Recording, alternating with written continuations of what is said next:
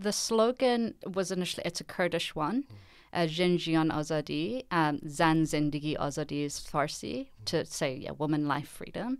And I think it is significant to note that it was a Kurdish slogan, and this movement sort of began from the Kurdish people, who we know have historically been oppressed by the Iranian government. We should note that Jina Mahsa Amini has been called by Mahsa because her Kurdish name Jina is not able to be legally recognized in Iran. So that cutting of the hair, that's a ceremony of grief.